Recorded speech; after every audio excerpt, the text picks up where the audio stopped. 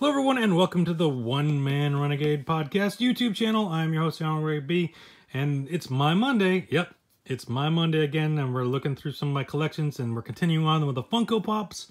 Head on up and hit that little button if you've missed the previous ones, and check out some of my other Funko Pops in my collection. Today we'll be going over some more of them, but while you're at it, head on down there and hit that subscribe button, hit that thumbs up button, hit the share button, hit the notification bell. And after this is over, go check out some of my other videos and hit the thumbs up button on those ones too. And, you know, if you feel it necessary, you can hit the thumbs down. I get it. Sometimes these aren't the best videos in the world. But to help me out, why don't you head on down to the comments and let me know what you didn't like about the video. Or if you did like the video, let me know what you did like about the video. Maybe you have one of these Funko Pops. Maybe you're looking to find one of these Funko Pops. Maybe you have a story about one of your Funko Pops. I don't know. Whatever you want to put down there, let me know and we'll find out. And while you're scrolling down there, there's a bunch of links down there. There's one for my YouTube. Nope, this is the YouTube. Keep on doing it. There's one for my podcast. There's one for my blog, Facebook, Instagram, Twitter, and also links. If you want to get one of these nice little mats for yourself, you can find out where to get that down there. So let's keep going. Let's move on. Mostly, I think today is all going to be wrestling ones. As I look quickly.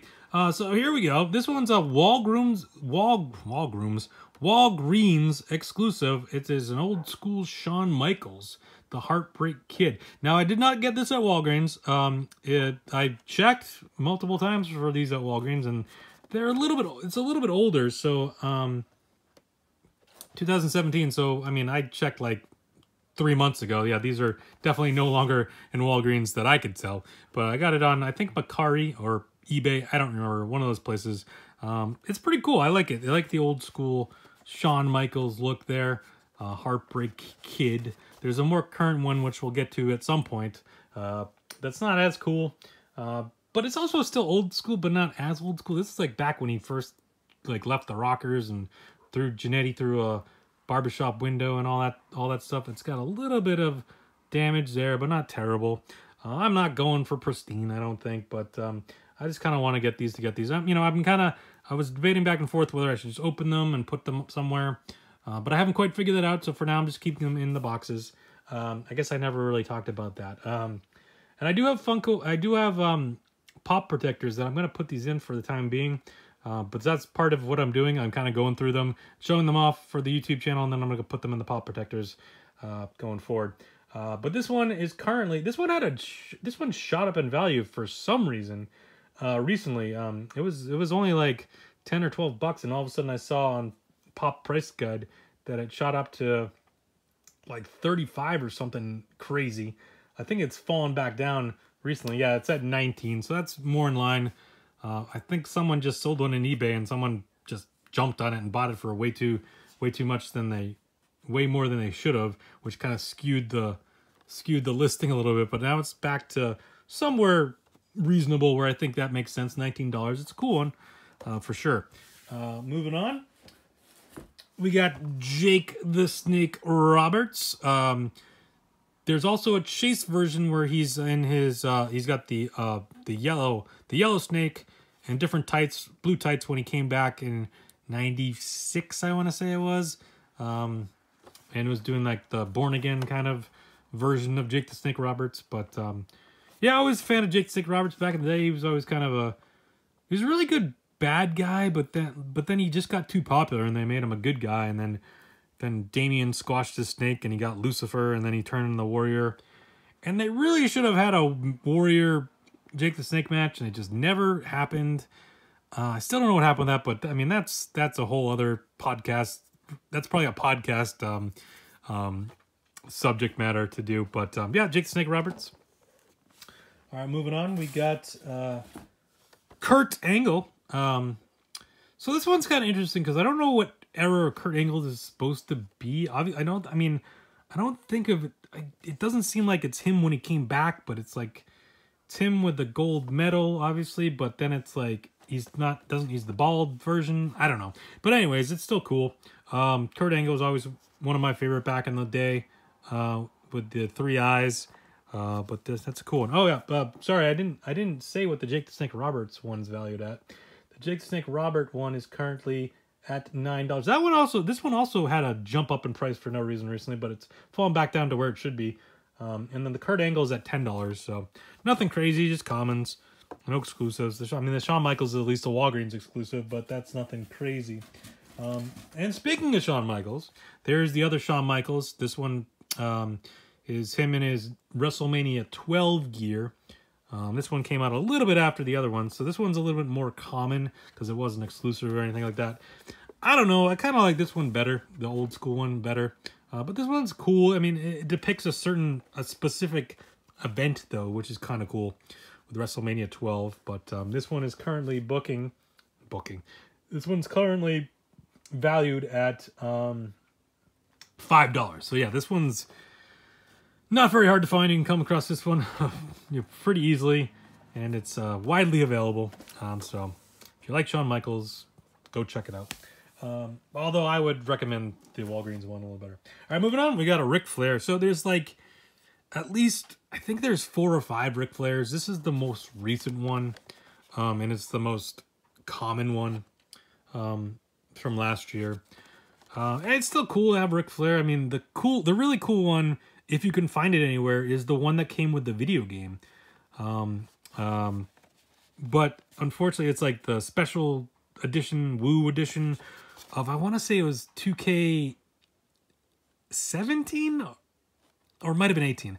Don't remember which version it was, but it comes with a Funko Pop. It's like, it's pretty expensive, even still, if you can find it. And I think it's because of the pop more so than the game at this point, but I don't know, but whatever. But this Ric Flair is a more common one. This kind of depicts him in 91, 92 when he was in WWE.